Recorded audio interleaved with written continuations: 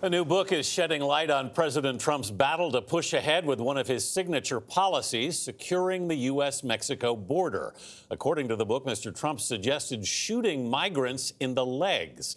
He reportedly made the suggestion in March during a meeting where he also called for the entire border to be closed. Two New York Times reporters wrote the book, which is published by Simon & Schuster, a division of CBS. Paula Reid's at the White House. Paula, why did the president allegedly make these comments? Anthony, earlier this year, as border crossings hit record numbers, the Times reports the president grew increasingly frustrated with the situation along the southern border and intent on delivering on his campaign promises to build a wall and deter illegal immigration. He started throwing out some new ideas. We're closing the border. They'll close it, and we'll keep it closed for a long time. I'm not playing games. In late March, President Trump publicly threatened to close the U.S.-Mexico border. But according to the Times reporters, in a March meeting, the president's advisors tried to turn him away from such a drastic move.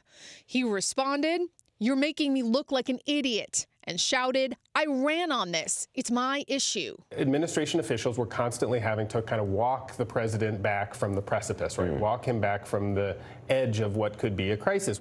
Michael Shear and Julie Hirschfeld Davis are the reporters and authors of the book Border Wars, Inside Trump's Assault on Immigration. He made all these promises. He talked in these grandiose ways about things he wanted to do when he was in office, but then he comes in and confronts the reality of governing. The article also details the president's other suggestions to stem migration. They want to throw rocks at our military fights back.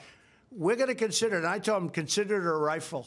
And while he said he didn't mean to shoot migrants if they threw rocks at Border Patrol agents, the New York Times reports that the president later suggested they shoot migrants in the legs to slow them down. They write he also privately talked about fortifying a border wall with a water-filled trench stocked with snakes or alligators. And he wanted the wall electrified with spikes on top that could pierce human flesh.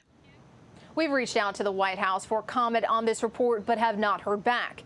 As of August, 57 miles of border wall have been built, but hundreds of miles remain and costs are mounting.